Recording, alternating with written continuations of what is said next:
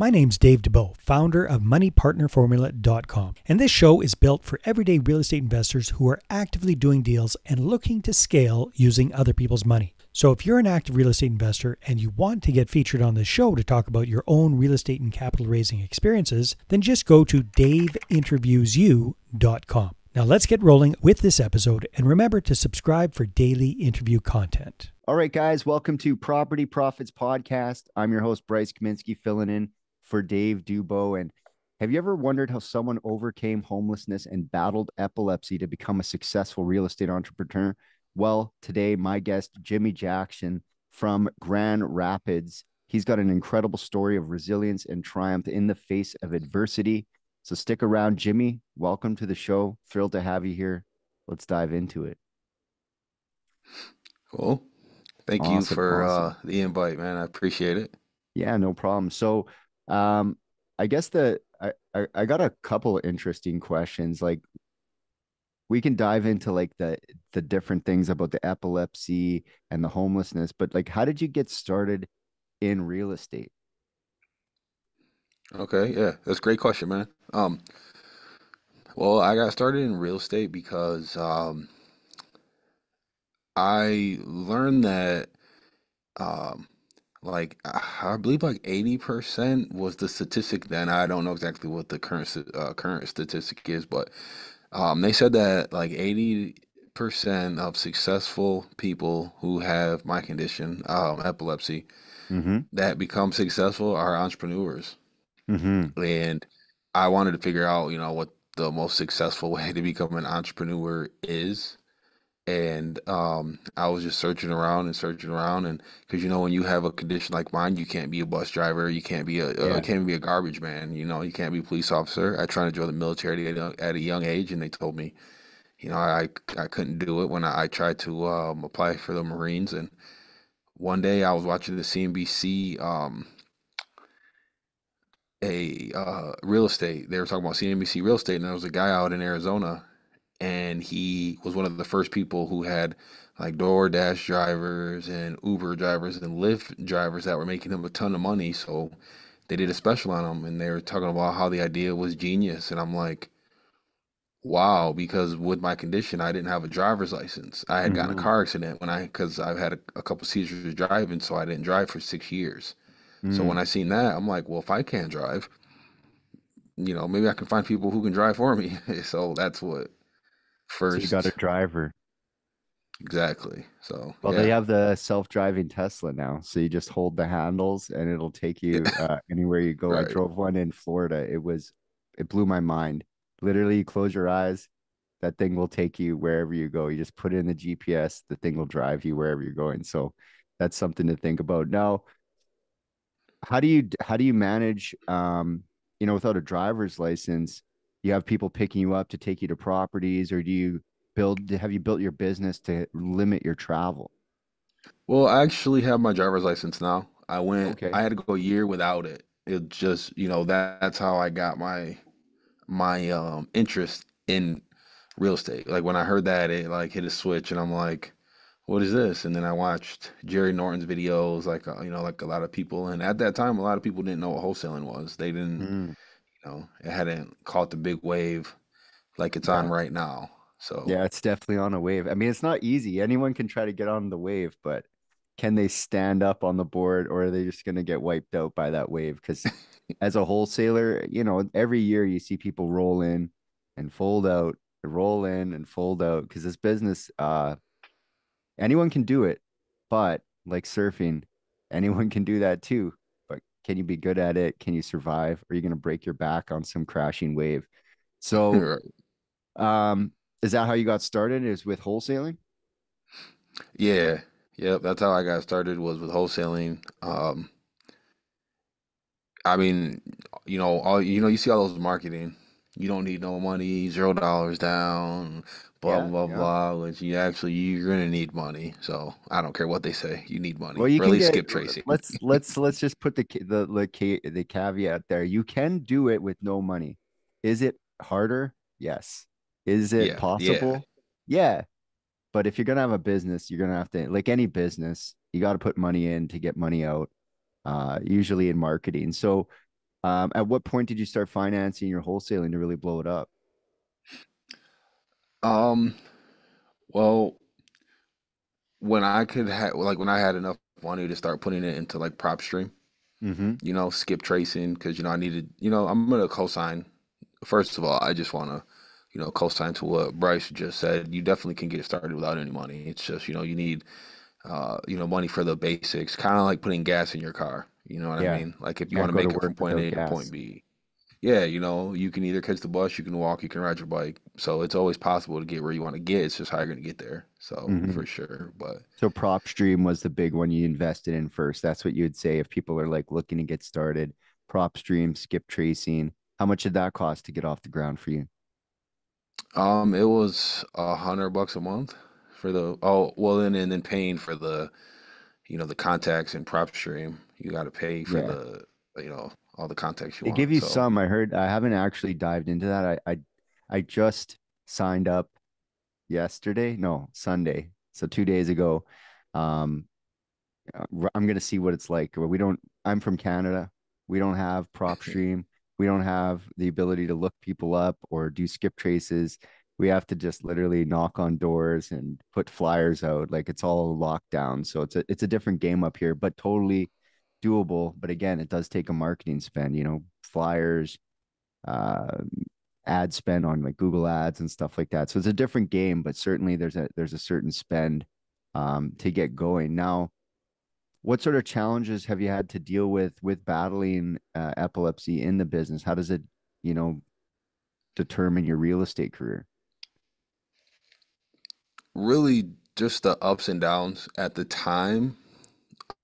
It was like the inconsistency. Like I'd be doing good, and then the stress.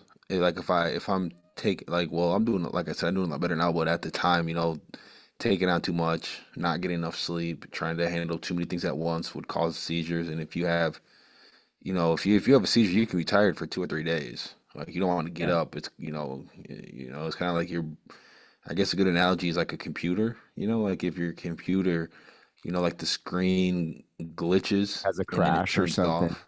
Yeah, Yeah, and you're like, well, what the hell's going on with my computer? And then it finally turns back on, and then it's not working for a couple days. Kind of like how your brain is, except for it's tired. You need to regroup. So I'd have to so say that's that like a was probably it. stress. That's a stress response, or you find that it could happen any time, but stress increases the likelihood. So how do you manage the stress of real estate, which can at times I'm not even gonna say can at times is a somewhat stressful. Let's take somewhat is a stressful business to be in entrepreneurship. So how do you manage the stress? Well, just recently, I quit my other job, so now Mhm. I only do real estate because I was working third shift, so I was working all night. And but now to answer your question, I don't have as much stress, so I'd be sleeping not that many hours because I was a high school basketball coach too, so I'd be going from third shift to get out of work, then I go to basketball, then I do real estate, but now I can focus on me. So that Yeah. really brought the stress levels down, and I've reached a higher point of success where I'm living more comfortably. But now I have to stay disciplined. Now I say it's more about discipline than stress now. What I'd say that those tables have turned. Yeah. So uh, we're gonna dive in a little bit into the stuff that you submitted as part of like the research here, and we can skip it if you want. But your father's experience going to prison, what sort of impact did that have on like your life and your career choices?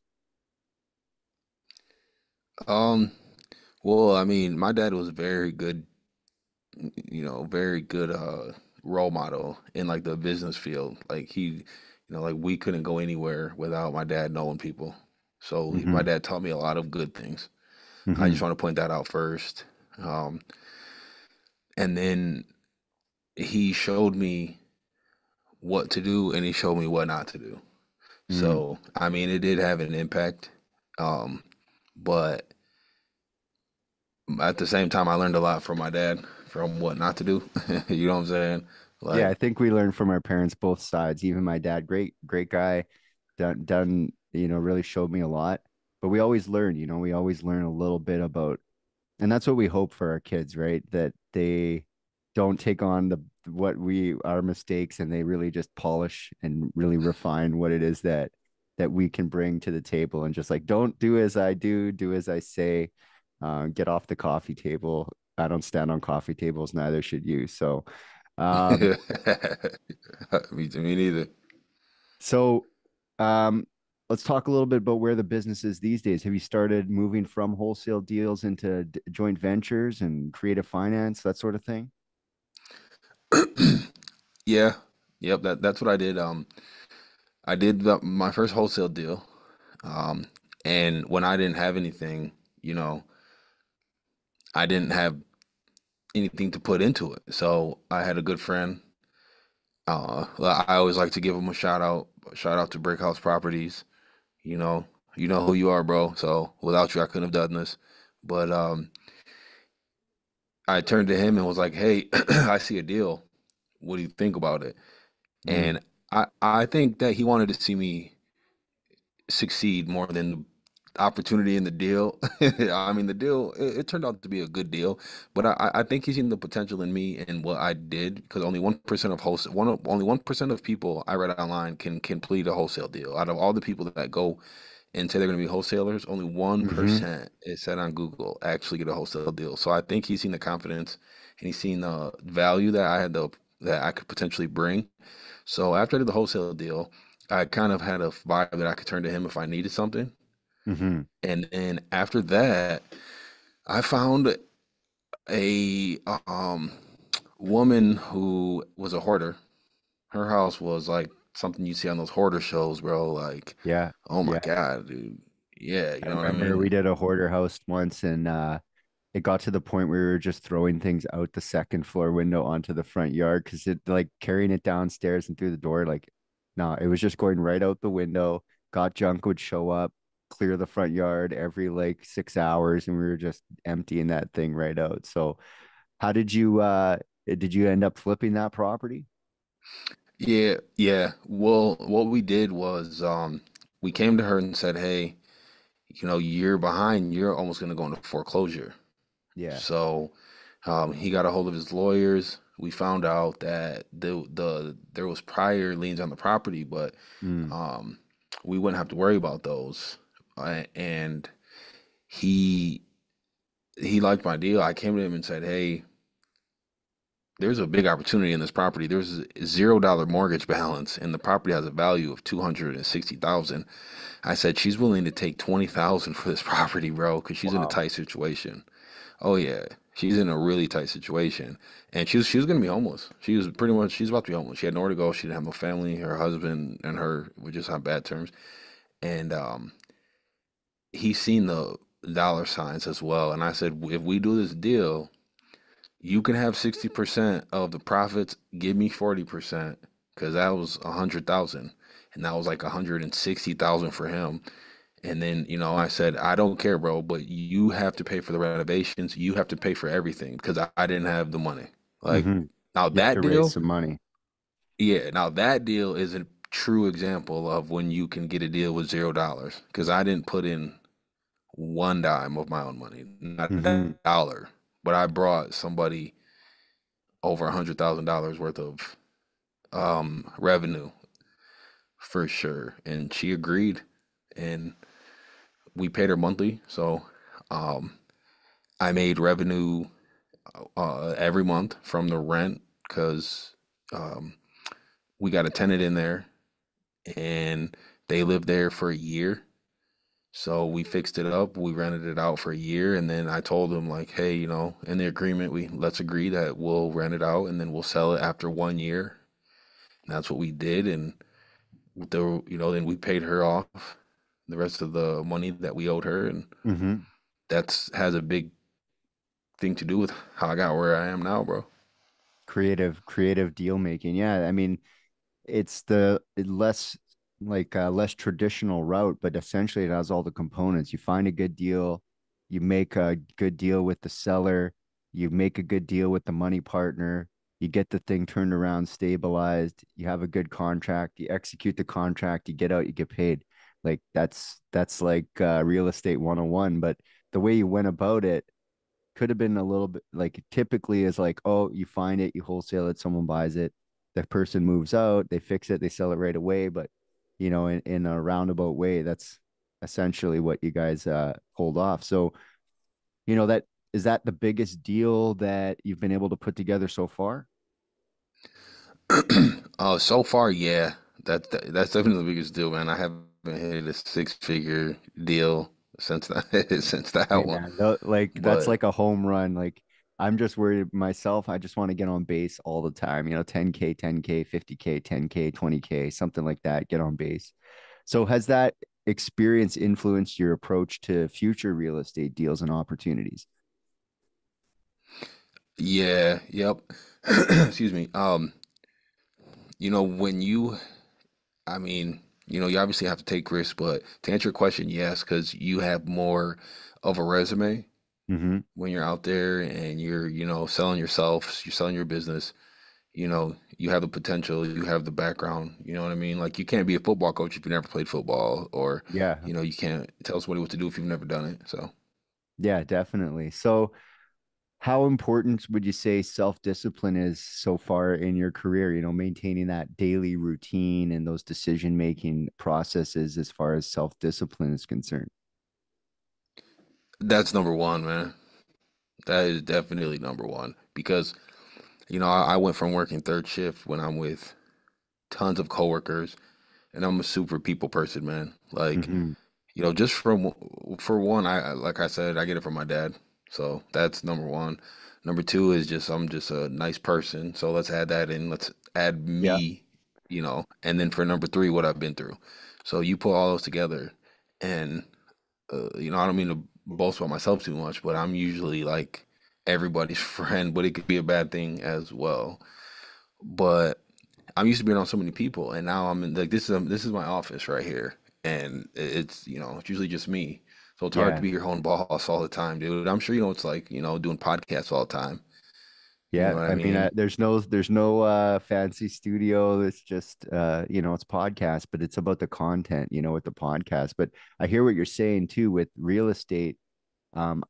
Whenever like in my career, I've worked in offices and in call centers and hundreds of other people and Yep. like it gives you some energy that you're not like alone in a box. But real estate, sometimes you literally like your office, you are alone in a box and your phone, right? Rarely are people coming in there. Sometimes you go out, but it's not like there's a huge team, especially at the beginning. You can get a team going, but a lot of times it is just like Lone Ranger, your horse, your car, Yep. your gun, your pen, and you're out there looking for the next opportunity, right? Yeah, you couldn't have said it any better, man. It's me versus me. Yeah. So what sort of daily routine do you put in place to make sure that you're staying on top of your business, making sure things are going? Well, right now, I use ChatGPT, just like Hmm. we were talking about earlier. Yeah. And I just, I said if I can work for Amazon and I can clock in for Amazon, there's no reason why I should. Because I got a little lackadaisical because I had to. Have you ever read the book called Atomic Habits? Yes, actually, yeah. It's a while ago, Yeah, probably 5 years yeah, ago, though. yeah. So I'm like, all right, I got to figure this out. It's a whole new life, like literally an Yeah. entire new life I'm starting. So I found a phone app that you can clock in and clock out. So when I come into the office, I clock in, but I Oh, clock in like once for I your start doing stuff. headspace, right? You're clocking in for yourself. That's dope. Exactly, and I told myself I clocked in for Amazon. Like, if I can clock in for Jeff Bezos, why can I clock in for Jimmie Jackson? So, Hmm. and then I use ChatGPT to make a schedule, which, you can talk to ChatGPT like it's you. You can just, Yeah. Well, I use so them as an assistant. I create assistants for my different things and actually just like, hey, what should I do today? What do you think of that? So yeah, I get that for sure. and yep, and I had it put me together a schedule, and it even put breaks in there. Like it put I got it up right up here, up against my wall. It has break time and lunch time, and it's just once again staying disciplined to that schedule because at work your manager comes and tells you it's break time. Your manager tells you why were you late for not clocking in when here, you still have to stick to that routine. And I read a lot. I like to read a lot of books and I like to meditate and I love meditation, bro. I think meditation is amazing. Motivational speeches, Eric Thomas motivational speeches, Hmm. things like that, bro, is what I try to keep my brain focused on. So So, with everything you've done in real estate, what's your unfair advantage? What comes easy to you that other people find difficult to do? I'm a people person, and I gain. People tell me that I read a book called Emotional Intelligence, Yeah. and I always wondered like, what is it about? Like, who am I? You know what I mean? Like, I guess how does my brain work? Because of my epilepsy, I like the brain. I like how the brain works. It's like a computer, and Hmm. I won't even get into that because it's a whole nother topic. But and in that book, I read that different people have different personalities, and there's something called a chameleon. And a chameleon is a person who can change his tone, change his personality when he's around different people. Hmm. You know what I mean? And Yeah. if I'm around somebody and he's saying "dude," I'll be, I'll switch up to "dude," or Hmm. if they're bro, excuse my language, but if it's like "what's good, my nigga," I'm "what's good, my nigga." You know what I Hmm. mean? It's just where Well, I'm that at, probably and helps a lot too when you're dealing with sellers too. I find that whenever I'm dealing with sellers, you kind of pick up what they're putting down and like you're in their world, so you're like participating in their reality and how the dialogue's going, like if they're drinking beer and they hand you a beer, what do you do? Do you drink that beer with them, or do you say no thanks? Well, no, I'll drink the beer with them when in Rome, right?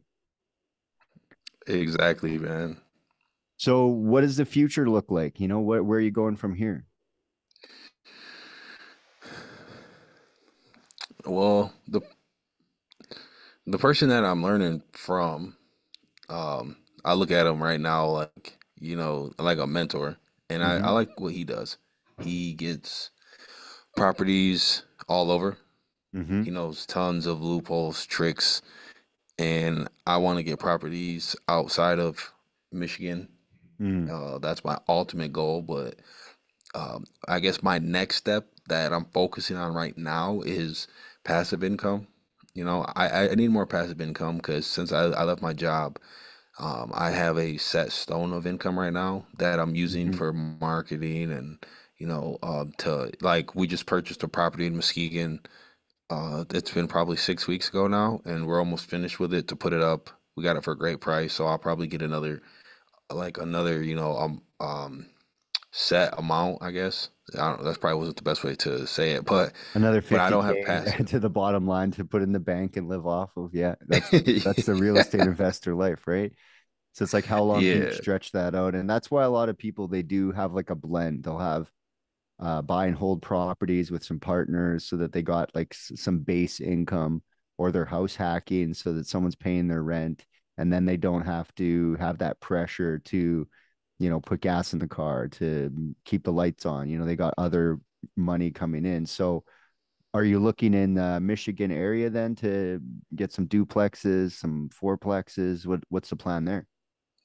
yeah, that's definitely what I want. I want to work my way up to commercial real estate, man. I want to get duplexes, fourplexes, and work all the way up to the top, man. Because it's crazy, bro. Like if you get all these houses, like I'm sure you've been on a plane. Like I was on a Mm-hmm. flight one time going to Atlanta, and I Atlanta's was going huge, to see if yeah, bro. I was looking out the plane, and I'm like, huge. you get four of those properties, dude. That's it, four, and Yeah. you're worth $1 million.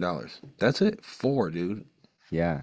And there's so many. I think when I was, because we were going through Florida and we were going through Miami, right? If you've ever been to Miami, you can tell how big a city is by how many lanes the interstate going into Miami is. And we're driving and I'm like, this has to be like 9 lanes in both directions. So I go on Google, I'm like, what's the like greater area Miami population? And it's like 12 million. And I'm like, okay. there's probably like 10 houses in there for me. Like 12 million people, 6 million houses minimum, let's say half of the people, if they all paired up, um, yeah, like why can't you get four? Why can't you get Yeah, 10 or yeah, 100? or That's 100. the beauty of the United States. Here in Canada, 40 million people nationally. America, 440 million people nationally. So you guys are like 10x the properties. Um, and you still have great property areas. Like you look at places like Tennessee, you look at places like Kansas City, you look at places like Cleveland and the Ohio area, you can buy a duplex for 30 grand and the rent's still 950 per side. So it's like, how do you decide? Are you working in Michigan because you're in Michigan? Um, yeah, well, right now, Grand Rapids is like been recognized for like the past 5 years as we were like number one city to move in. Then we were like number three. Then we were like but like we've been in the top five cities in the entire United States, growing Oh and wow. yeah, and like developing. But uh, which I mean, I'm sure you probably know this, but like right now, the United States is, I mean, people have their perspective. They call it gentrification.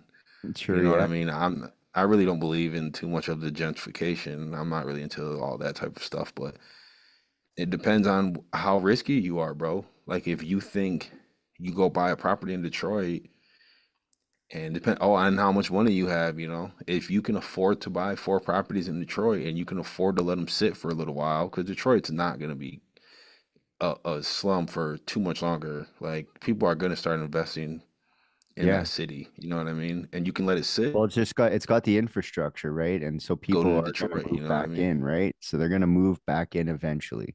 It's just when it's the same with Cleveland, 2008, it Oh went yeah, from 1.1 million to 480,000 people. They just left. So there's just houses upon houses upon houses just empty. So if you want a $30,000 house, I saw some on the Zillow the other day, 15 grand. So, don't let the amount of money you have hold you back from getting in the game. You just might have to take a plane to Cleveland. And if you're in the United States, domestic air travel, like you can go 47 bucks on Spirit back and forth, like you can go yeah, for a weekend and hang out and see what it's out there because you're within the United States, you're within the borders, there's property everywhere. Now, are you seeing um the prices inflating as you are top five in the country? Are you seeing supply and demand getting a little crazy, bidding wars? Every wholesaler in town wants a piece of the action. What's the scene like in the market like now that people are, you're getting on the top five list, everyone wants to go. yeah. There definitely is bidding wars. The prices are way higher than what they were when I was a kid. The city has changed. There's tons of new investments. They're buying up old warehouses and turning them into apartments. I moved to Orlando for like a year and came back and was walking around downtown like, Yeah, they're turning this all is not those where I'm from. warehouses right in that Rust Belt. They're turning like Cleveland did a great job. If you want to look for a really cool kind of thing that they did, they took all the old warehouses and now they're all like, one bedroom condos, 12 stories high, brick, hardwood floors. And what else are you going to do with them? They don't need them like that anymore, but people want to live in there. So you're seeing that a lot going on. So what are you raising money for these days? What's your plan? What are you investing in, let's say, in the next 6 months? Right now, my main focus is the creative sellers financing. I'm focusing a lot on that. Yeah, Do you follow Pace Morby at all? I do. And just for the listeners at home, for Canadians who don't know, you can get a 15 and 30-year fixed rate mortgage, correct? Oh You yeah. you cannot do that in Canada. Our max is No. 5 years. So yeah, every 5 years we have to rebid on the interest rate. So how is that an investment, right? If you lock in, because you've got people who have had great mortgages and you can keep those mortgages for like 10 years. So that's why sub two works so well in the States because your mortgage structure lets that happen. In Canada, every 3 to 5 years, you got to go back to the bank and say, what's the new rate? So it could be 8%, could be 2%. So your numbers change all the time, like overnight, like in buy and hold real estate, 5 years. That's just when you're starting to like stabilize and make money. But in now we got to get a new interest rate. Now we got to get a new interest rate every 5 years max loan time. So you can see Wow. why you don't hear about people with like, oh, I got 1,000 properties in Canada. Well, why would you do that? You got to change the interest rates every 5 years. And so right now, the big challenge in Canada is everyone's having to renew that 5 year rate on these huge properties, right? Wow, man, that would be very frustrating having to Yeah. constantly Now do they had that. a 2% rate. Now they're renewing at a seven. Commercials like Oh, 7.85. So there's all your cash flow. You're probably cash flow negative.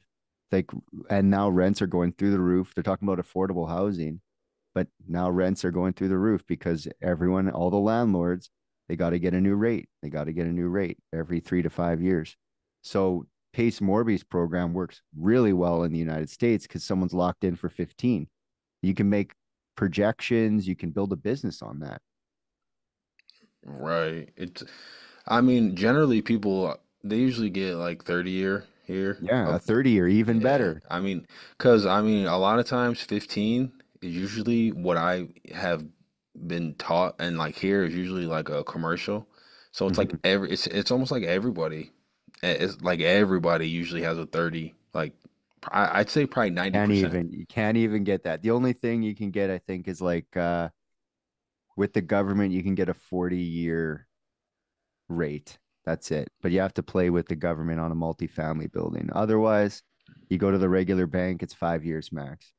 Maybe Mm. seven on some special product, but 5 years, every 5 years, you got to turn over your mortgage.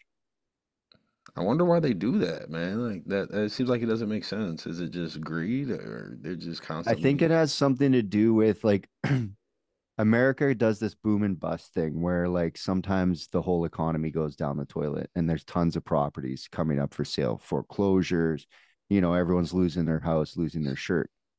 But in Canada, we watched the United States and we say, okay, let's not do that. Like in 2008, we didn't have that sort of deal go on. So we were kind of shielded from that because we weren't doing the same like 0%. You guys were pretty much like 0% down housing for a while. And, zero down housing had a lot of people go into foreclosure. So Canada was like, no, we're not doing that. So we're usually looking at the states going, okay, let's take the best parts of it and maybe try to mitigate the risk because we're like very socialist up here. We're always trying to mitigate the risk. In the states, they're like, here's some rope, go hang yourself. In Canada's like, no, Right. you're not smart enough to hold the rope, so we're gonna give you little pieces of it. Not enough to hang yourself. That's the whole mentality up here. Don't give them enough to hang themselves because we're not smart enough to make decisions for ourselves, I guess.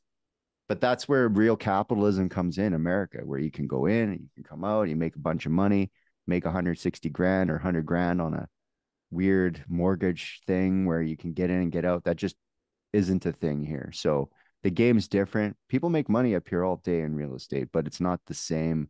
It's not the same game. So Well, I got a quick question. Yeah, Um, did you hear about the commission lawsuits that are going on right now and the battles that are starting to happen with the realtors? um something like back commissions, retroactive commissions or something like that I was hearing, but I don't know much about it. That's as much information I know about it. What is going on?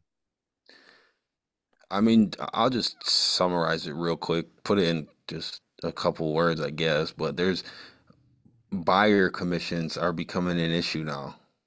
Oh Like yeah, they're trying to like sellers, wipe it out or something. yeah, sellers are like, why do I gotta pay for the buyer and the seller's commission? Because, sellers are the ones who pay the 6% for the buyers and the sellers. They pay both Yeah. agents. So, I mean, in real estate, agents make, they do a $200,000 home, they make $6,000. And a lot of Yeah. people are like, okay, there's realtors out there who sell four homes in a month. They're making 24,000. Like, why are these people getting paid so much money? And it became a big issue. Like, you're talking like multi-billion dollar issue, and now it's becoming more of an issue. Like the brokerage that I work for, I seen something online today where now they're starting to ask questions. There was a realtor she put on to our like page. She said, "What do you guys recommend?" Because I had a buyer who um, got an FHA loan, and I mean, basically to summarize it, she basically said that her buyer don't have money to pay commission. You know Mm-hmm. what I mean? So she only had the money for the down payment because she got an FHA loan. So if the seller doesn't pay the commission, which the seller refused, the seller was like, I'm not paying all this. I'll pay my agent, but I'm not paying the buyer's agent." So the buyer's agent, she's like, "How am I going to get paid? How's the buyer supposed to pay me when the buyer's getting an FHA loan? The buyer has barely enough money to buy this home." And they're like, "Oh, damn, here we go. These sellers." Well, even in wholesaling, the reality is that the money comes off the seller side always. Like that's real estate 101. When you're selling something, there's a fee. When you're buying something, they don't charge me a fee at Best Buy when I buy a computer. I pay the price and that's it. How my money Right. comes to the table, that's like my thing. So like one thing I always remember, I've got like a Jewish realtor and he always reminds me, he says, count your money, not theirs. And so like maybe everyone needs a little lesson in like count your money, not theirs. And at the end of the day, like the buyer brought the deal to the table. You can put a for sale sign on the front of a house that doesn't sell a house. So like the seller agent, probably the seller agents are gonna have to start paying the buyer agents. It's going to come out of the seller side. The seller's going to be the only one with a commission structure. And then the seller agent and the buyer agent are going to have to negotiate as to like, because like if we co-sale a property, like you find the deal and I bring a buyer, I'm going to put money on my side, or maybe we're just going to split whatever's on the table on your side. Let's say there's a 20K fee. Maybe we go 10 and 10, or maybe you say, oh, I'm keeping most of it. I'll give you five and I'm keeping 15. And if I don't like that deal, I mean, who doesn't like money? But at the same time, like I didn't find the deal. I'm not the listing agent. I'm just hoping to get a piece of the action by bringing my buyer to the table. But if I don't like the deal, I might hold my buyer and their money and find a different house to sell them. So like seller agents better watch out too, because if they start playing games, like the reason it works is because it works. They got to stop playing games. If you pay everyone, it works. But if you start playing games with buyer agents, like reducing the commission on the buying agent side, the number of showings you're going to get are going to go down. You start, like because they're all salespeople and they're motivated by money. That's how it goes. Don't complain that someone made four sales as a real estate agent made 24 grand. How about if it's such a bothersome thing to the person complaining about how much people are making? First of all, count your money, not theirs. And second of all, become an agent then. You don't like the game, change the game. If you're crying Well, about it, go be an agent then. I'm gonna grab a calculator real quick. Well, here's something else that kind of kills people. So if you like, let's say you have $200,000 home and you Hmm. still have an equity on that property. I mean, I'm sorry, a A mortgage mortgage. balance. Yeah. Yeah, that's where it's hitting sellers too, bro, because they gotta pay. You got to They close got the to pay loan. the Yeah. closing costs. Yeah, they got to pay the closing costs. Then they got to pay both agents. Then they got to pay Mhm. taxes. And they got to pay their remaining pay. So you know what I'm saying? Like they still like So they are end you up paying a lot of pro? money. Are you pro or against the idea? To be honest, bro, I am like I said, man. I'm too much of a nice person, man. So I'm kind of like You got to have an stuck in the opinion though. middle, Which bro. Like, way? Which way you're gonna go, pro or con? Because I'm I'm man. I'm con this. I think you should leave it alone. I think that the open market will navigate itself. I think AI might replace buying agents altogether, so it might not even be an issue in 5 years. But um, Do you know, hey, bro? Do you know how they say that there's always something new that comes along? mhm. So that's what I mean. I'm not pro or I'm not con. I'm steering right because I think creative sales finance is going to be the new thing. I think it's going to be Oh the yeah, new no wave. more You know banks. what I mean? Just keep Yeah, trading because houses. exactly. Because like I have friends who are realtors, and if I can go to them and say, hey, you got this $200,000 home, and you don't, you might have to deal with a buyer and his agent or whatever. Well, what if I can give you 6% commission? I can give the seller a down payment and I can pay for the closing costs.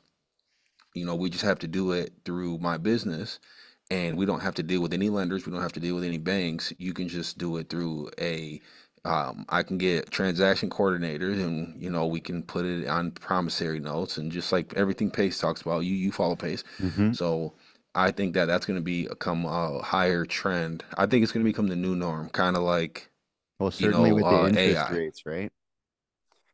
Like Yeah, people don't yeah. want to go get a new interest rate. They don't want to lock in 30 years at 5%, 6%, buy the old mortgage. And that's what I said this to another guy. We were talking about this, and I said the banks better get straight or they're going to get cut out of the business. And I think Oh you're yeah. feeling it too. Oh yeah. And you can make your own interest rates. All you need is a mortgage calculator. So if I Mhm. bust out a mortgage calculator and I'm like, hey Bryce, what if we do 1.5%? And then Because they and you owe see the nothing. numbers. Maybe they owe nothing on the house. They have a free and clear asset that they can leverage and make up their own mortgage. They don't even have to pay the Exactly. existing one. They have nothing on it. So you can make a whole new one. And that's like a note, right? You're doing note business now.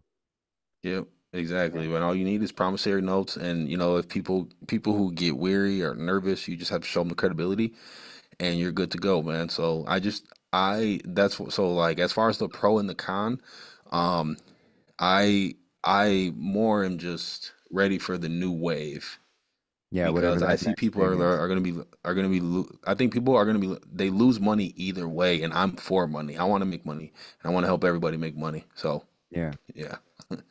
So if people want to connect with you, they want to find out more, what should they do? How do they find you? Um, you can find me on Facebook, Jimmie Jackson. Like you see, right under my name, it's Jimmie Jackson Jr.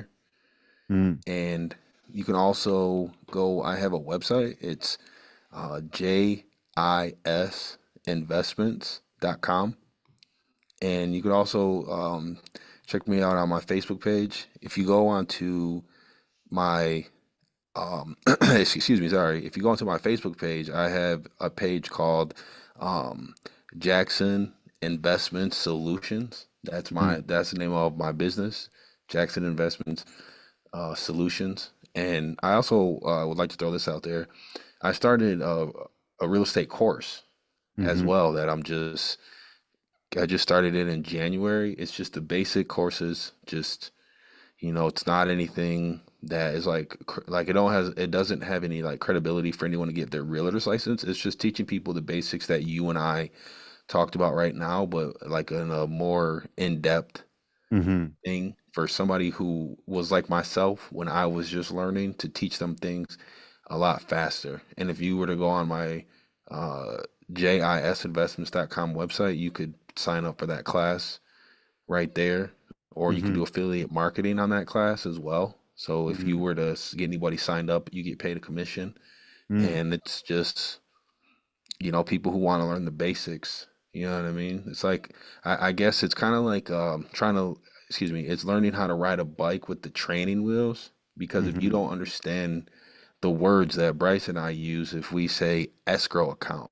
or promissory note, you're not Yeah. going to understand what we're saying. So if you take my class and you can at least understand what you and I are talking about Learn the language. before Yeah. you try to watch the podcast. So if that makes Awesome. sense. Awesome. So yeah, I really appreciate you stopping by. We could probably go another 35 an hour maybe, but I think it's better if That's they cool. connect with you directly and see how that goes. So I really appreciate you stopping by, Jimmy. No problem, man. Thanks for No the problem. invite. Yeah. And until next time, guys, we'll catch you on the next episode. Hey there, I really hope you enjoyed that episode. And as always, if you want to listen to more daily interview content, make sure you subscribe. And if you're an active real estate investor and you're doing deals and you'd like to get featured on this show, then just head over to daveinterviewyou.com. Now at moneypartnerformula.com, we help real estate investors to create a process for predictably getting capital so they can do more deals without relying on hard money lenders or the banks. We do this by building them a private capital marketing system. Now, if you want help turning yourself into a big money capital attraction machine, then book a call with our team to see how we can help. Just visit moneypartnerformula.com to find out more. All right, take care, and we'll see you on the next interview.